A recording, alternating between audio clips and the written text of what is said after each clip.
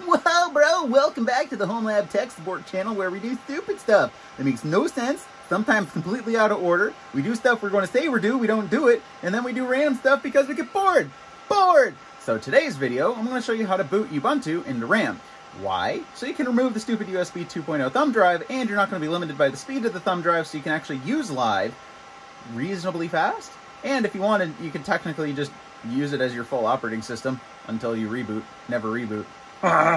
So, right now, server's booting. So, we're going to enter into the boot selection menu. I'm going to press F12 while I'm talking to you for a moment. We're going to add one thing into the grub, just name the grub. And what that's going to do is that's going to tell the operating system to copy all of its files into RAM. So we'll be taking about 2.5 gigs of RAM to boot. But at that point, we'll be able to remove the thumb drive and the thing will rock along. So hopefully, this is ready to get rocking. I've already seen the screen flip a couple of times. Hopefully it can finish up quickly. I'm pretty sure it needs like another 30 seconds. And if I was, yay! If I just ramble enough, I suppose it'll make its own decisions. Sweet, okay. We're gonna press E to edit.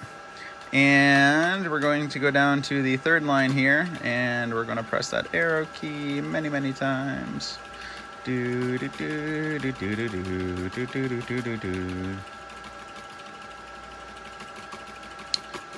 right after quiet, put a space, to RAM, and then we're going to press F10 to boot. And that should boot us into Ubuntu desktop, the trial, but in RAM. So we'll find out. Let's give it a sec to boot. It will take an extra minute to boot. It is copying all of the files, not just launching the boot files that you need to get to the desktop.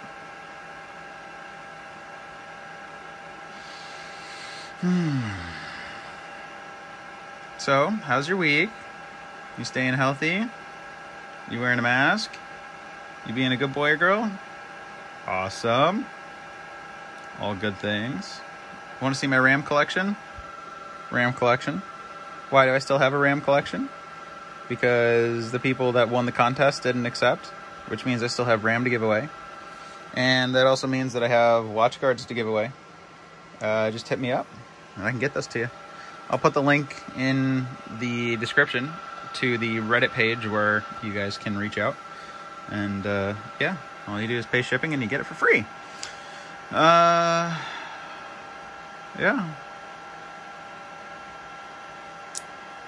What else?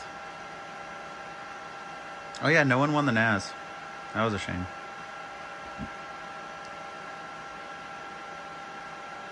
Although someone won the Switch. Someone in Russia. That was pretty cool. Okay, cool. So we're at the desktop.